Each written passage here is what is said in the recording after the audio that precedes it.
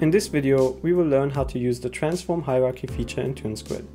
The transform hierarchy allows for some basic rigging that can be useful for cutout animation. We will look at how this works with the example of this arm that we want to animate. To begin with, I have the upper arm, the lower arm and the hand on 3 separate animation layers.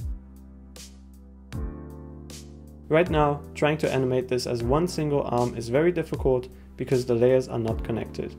What we ultimately want is a setup in which moving the lower arm also moves the hand, and moving the upper arm moves the lower arm and therefore also the hand.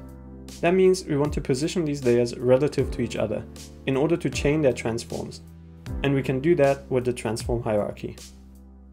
Let's open the transform hierarchy by tapping on this button at the bottom of the timeline. All animation layers that are not part of a hierarchy will be listed on the left. In our case, that's currently all of our layers. To create a hierarchy, we can just drag layers into the area on the right. First, we drop the upper arm, since that is the root of a hierarchy. If we now drop the lower arm onto the upper arm in the hierarchy, we can attach the two together. Now the upper arm is the so-called parent of the lower arm, which means that the lower arm is positioned relative to the upper arm. We repeat the same for the hand layer, but this time we parent it to the lower arm layer. Now, moving, rotating and scaling the upper arm automatically moves the lower arm, and the lower arm moves the hand. However, the movement doesn't look right yet, since rotations are still happening around the center of each layer. In order to fix this, we have to move the pivot points of our layers. For this, we tap the layer and select Enable Pivot Editing.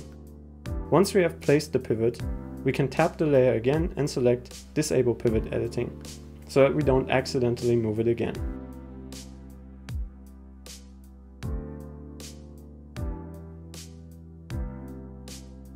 Now we have a basic rig that we can use to animate this arm using keyframes.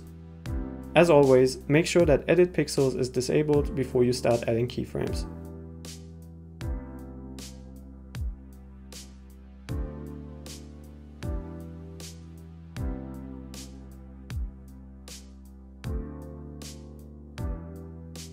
The last aspect of this topic that I want to show is the transform layer. You can add transform layers via the timeline like this. As you can see, the transform layer itself has no visible contents on the canvas. All it has are transform properties that you can animate just like a normal layer. You can add transform layers to the transform hierarchy and use them in order to drive the movement of multiple other layers without having to add a visible layer to your animation purely for this purpose. An example for this is the movement of the birds in the demo animation, which has been animated in a separate transform layer that the macaw layers are parented to.